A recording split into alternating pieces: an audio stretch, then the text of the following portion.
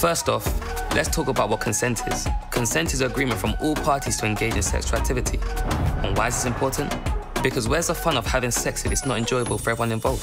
So, asking for permission before touching or hugging someone, or checking in as things spice up with stuff like, is this okay? Do you want me to slow down? Is the way to go.